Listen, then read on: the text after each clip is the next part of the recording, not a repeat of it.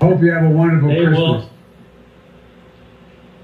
yeah, I hope you guys have a wonderful Christmas as well. Merry Christmas, and let's go, Brandon. Let's go, Brandon. I agree. Hey, by the way, where are you in Oregon?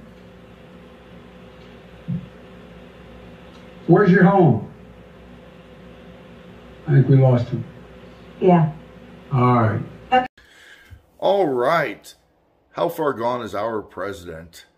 Do his advisors not tell him anything, or does he simply not comprehend?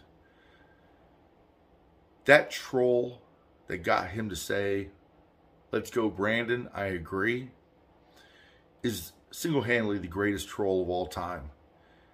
They need to find him and give him a scepter and a crown and tell him that he owns the internet, not just for a week or a month, but until someone else can get a leader that is greater than the sitting president of the United States of America to say that they're going to go F themselves.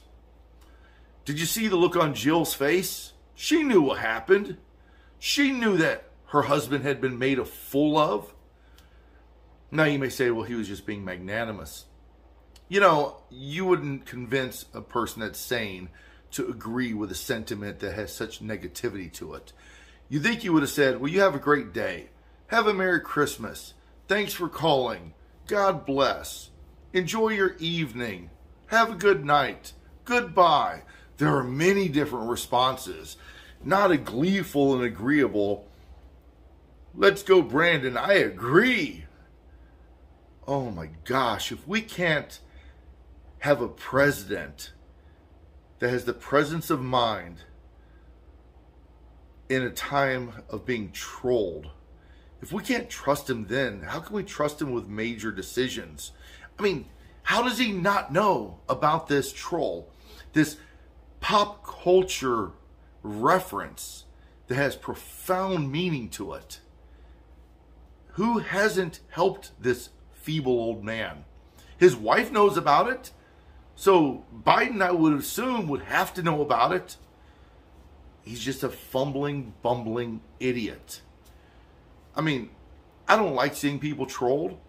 I really think the guy that trolled President Joe Biden should really, truly be ashamed of himself.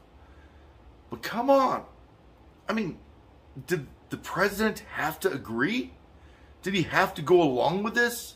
When he could have saved face and said, "Sir, you have a great day. May God bless you. Have a Merry Christmas." Anything other than, "Yeah, I'm about to go F myself." Come on. It's a bad day to be an American knowing that that's our president. God bless.